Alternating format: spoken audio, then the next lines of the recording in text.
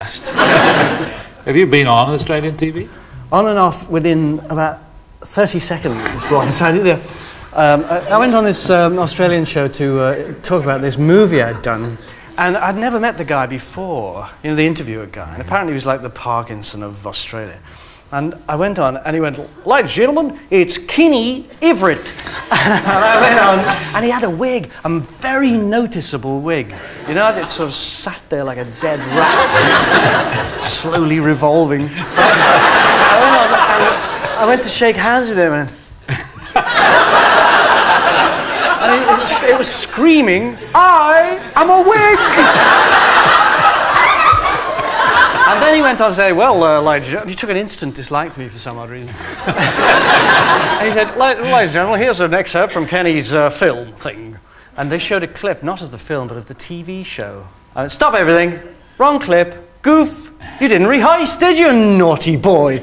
And he suddenly hated me like 100,000,000% and went, "Ladies and gentlemen, Kenny Everett." And I was off within seconds. It was fabulous. I went back to the green room to have a drink of several huge whiskies, and I heard him on the intercom saying, "That bastard!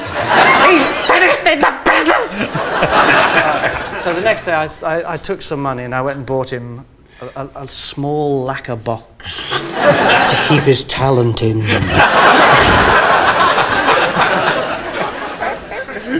Do you ever get as stressed as those guys in the commercial break? You're a stressed person? Oh yeah, I've never been not jittery. Yeah, I was born going, what? But, ta-da, magic handbag. There are toys, you know, for stress. You got one there? Yes, I have. Ta-da, you know what this is? This is the, if you're stressed, you just pull your traffic warden out and you go, and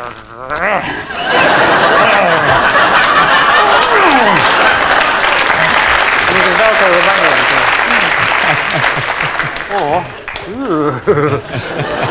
or there's this thing, if you're really feeling annoyed. Isn't that nasty? Anyway, it's a bug of sorts, and you get this hammer with it. And when you're really annoyed, you go...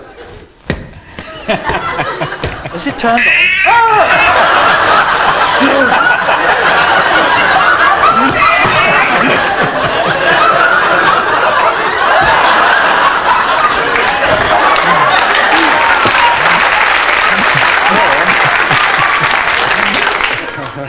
This is a thing for if you're in a restaurant. This has nothing to do with stress, but it's just funny. This is a thing if you're a sloppy eater, if you're a yutz. What do they call a klutz? Yeah, you drop food all over the front. You clip this on, it's like a pen, it's got a little clip thing. You clip it on anything and you go... When you finish dropping stuff all over, you think...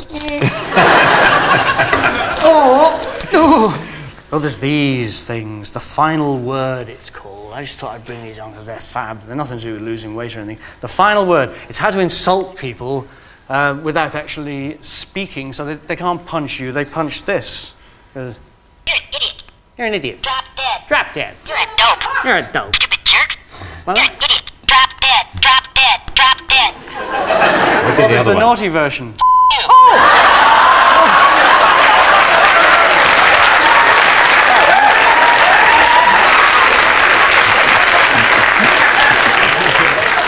You can actually have them arguing with each other. You're a dope. F***ing jerk. Stupid jerk. Jerk. Drop dead. So you never relax, huh? No, because when you work in television, I mean, if you relax, you're finished, aren't you? You can't go on in front of 15 million people and go...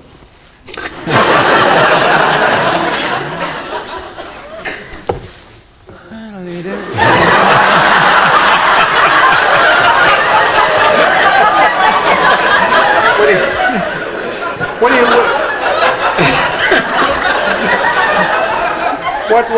What keeps you all wound up? Is it fear of death? Fear of what? Oh no, I'm not friend of death. I'm not friend of death, because I think death must be the ultimate relaxation. There was a thing on Radio 4. It's true! There was a thing on Radio 4 the other day that said the only time your brain ever relaxes is not if you're sitting around and you haven't got anything to do, because your brain is racing thinking, oh my God, I'm not doing it, I'm not earning anything. Oh! It's when you are asleep. That's the nearest you ever get to completely relaxing, and death must be one step beyond that. I mean, that must actually be terribly relaxing.